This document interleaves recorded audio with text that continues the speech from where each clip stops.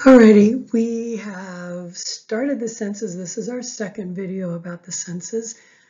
We've already learned that our experiences of sensation, whether it's taste or touch or smell or temperature, we owe that experience to very highly modified nerve cells that are called sensory receptor cells. Sensory receptor cells fall into a number of different categories. Let's just start off with the basics.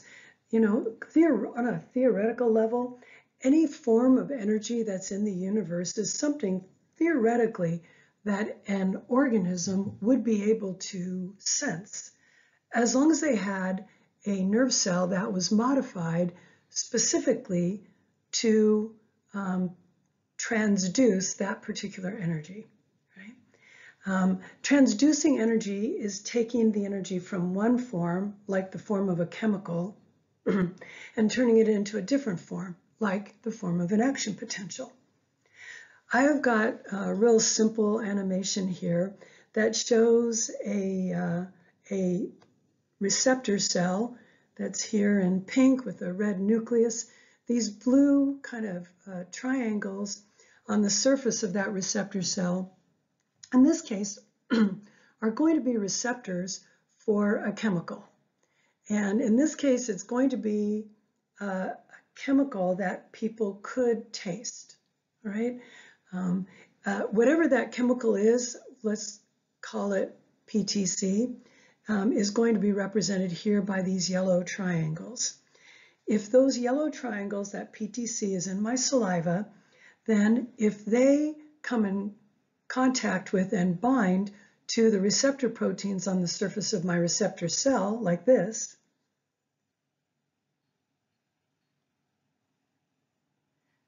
then that receptor cell is going to have an action potential. When the action potential arrives in a certain part of my brain will perceive that as being the flavor of whatever that chemical is. So that's basically the way a sensory receptor cell works.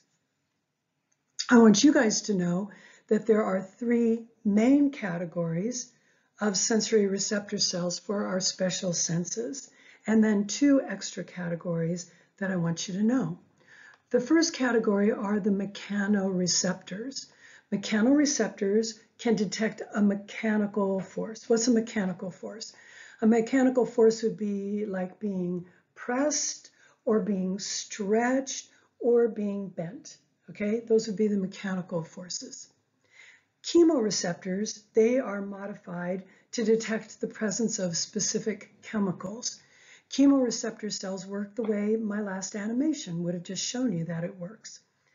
And our chemoreceptors allow us to detect tiny molecules, and we describe those chemicals as things that we can taste or smell.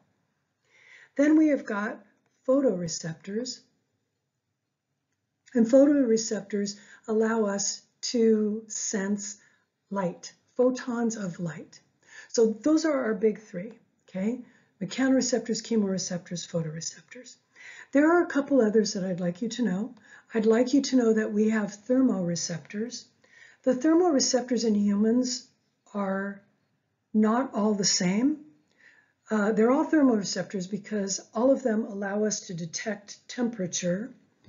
But some of them, like the thermoreceptors in our skin, they allow us to detect a difference in temperature between our skin and whatever is touching it. But there are other thermoreceptors, like deep in the brain, that allow us to detect a true temperature. And then we've got this category, the nociceptors. Nociceptors.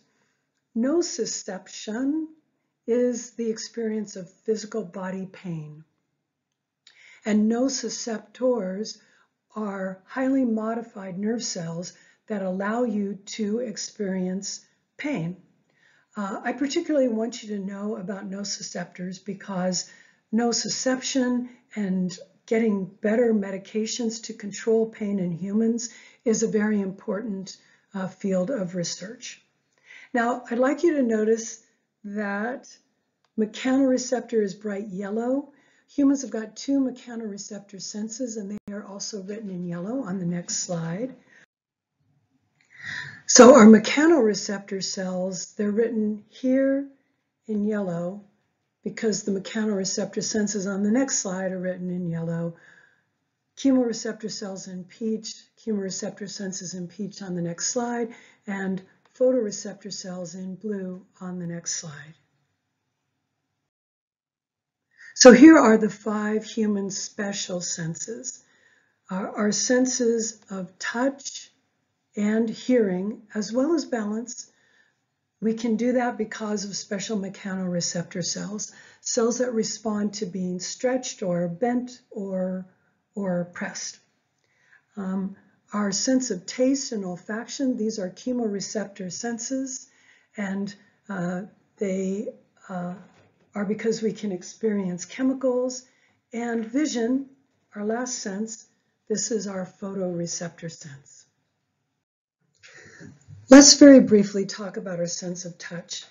The sense of touch is more complicated than you would imagine.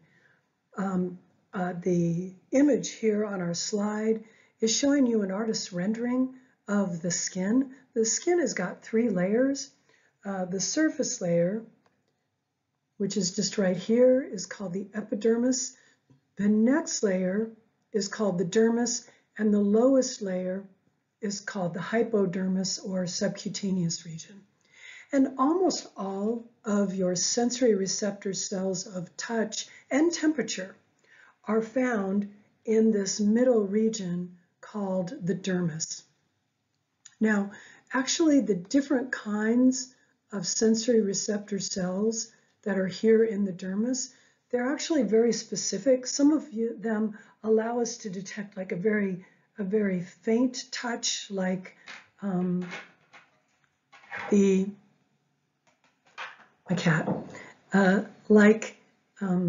something really delicate going along the surface of your skin. Some of them are better for very firm touches, and we're not going to go into that kind of detail. What I want you to know is that our sense of touch relies on mechanoreceptor cells that will fire off an action potential when they are pressed or bent or stretched.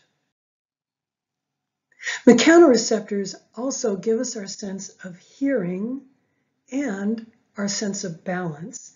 Your sense of hearing, well, you know what that is, but also your sense of balance, knowing up and down, knowing whether your body is spinning or whether you're accelerating in space.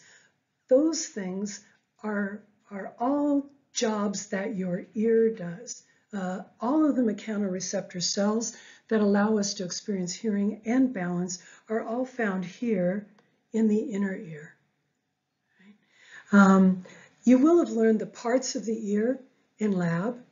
The outer ear is going to be the cochlea or pinna and the auditory canal, and that just grabs sound and channels it down into where that sound will run into the tympanum. The tympanum is the boundary between the outer ear and the middle ear. The tympanum doesn't have any mechanoreceptor cells, and neither does the middle ear. The middle ear has got those 3 little bones, the ossicles, and their job is to take the vibration of the tympanum and magnify that. And also, right here, where the stapes comes in contact with the oval window, that is where that mechanical force will be turned into a wave of liquid that will go through the cochlea of the inner ear. Here you can see just an enlargement of the middle ear and the inner ear. Now, the middle ear has got those 3 bones, the malleus, the incus, and the stapes, but I'm really focused here on the inner ear. The inner ear is actually inside of like a thick little chunk of bone that is part of your temporal bone. And you can see here that we have got that little snail shell thing called the cochlea. It's in the cochlea that we will find the mechanoreceptors that allow you to experience sound. And here we will find the areas of the vestibule that give you your sense of up and down and acceleration. And this is representative right here those three semicircular canals, and they allow you to experience whether or not you are rotating somehow in space. If I were to look at, through a microscope, at parts of the cochlea, I will find the exact mechanoreceptor cells that allow you to experience sound. These are super delicate cells. In this little biopsy specimen, these are healthy mechanoreceptor cells, and all of these, they've all died for some reason. The mechanoreceptor cells will fire off an action potential when they bend.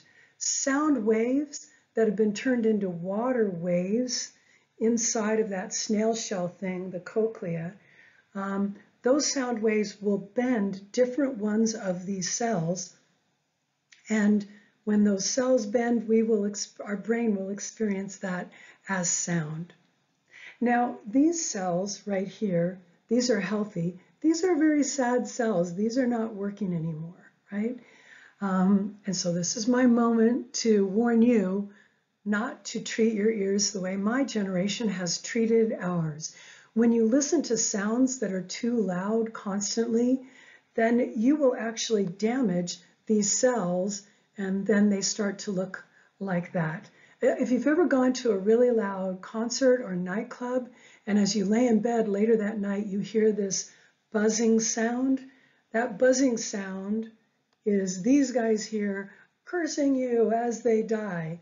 Now, luckily for us humans, these cells can regrow themselves a number of times, but they can't keep regrowing themselves forever.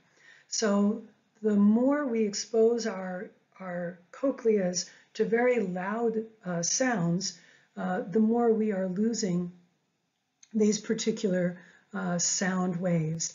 And if I can find the test, I will post the hearing test for you up on Canvas, so you can check and see if there are some sounds that now you're already unable to hear. Actually, by the time you're 13 or 14 or 15, you've already lost the ability to hear some sounds.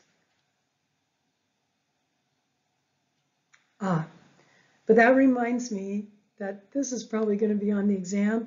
Damage to the delicate hair cells is the #1 cause of acquired deafness, which is why in my household we're always saying, "What did you just say?" So the inner ear, the inner ear area that includes the cochlea, the semicircular canals, and the vestibule, that does more than allow you to experience sound. It's more than hearing. It also is your sense of balance, right? And balance, your sense of up and down, is right here in the vestibule, whereas your sense of whether or not you're rotating in space is coming from these three guys, the semicircular canal. In each ear, we have got one semicircular canal that kind of rolls this way. That semicircular canal lets me know if I'm doing a somersault. Oh, a cartwheel. There's one that goes this way that lets me know if I'm doing a somersault, and one that goes this way that lets me know if I'm doing a pirouette. And your brain will take all three of them, add them all up, and decide how our body is rotating in space. I also wanted to mention something else. I wanted to mention this thing, the Eustachian tube. The Eustachian tube is also known as the auditory tube, and the auditory tube connects this pocket of air that has those ossicles in it with the back of your throat. Whenever you go up to a high altitude, like let's imagine you're driving up to Big Bear, whenever you go up in a high altitude, periodically your ears pop, right? How's that happening? Well, the pop is not the sound of air going through the eardrum. The tympanum, it's a complete sheath. There's no air that goes across it. That pop that you get will be the buildup of pressure inside of here. Actually, it's a drop in pressure in the outside world. And then all of a sudden, a little bubble of air will go out through the Eustachian tube and arrives back in the back of your throat.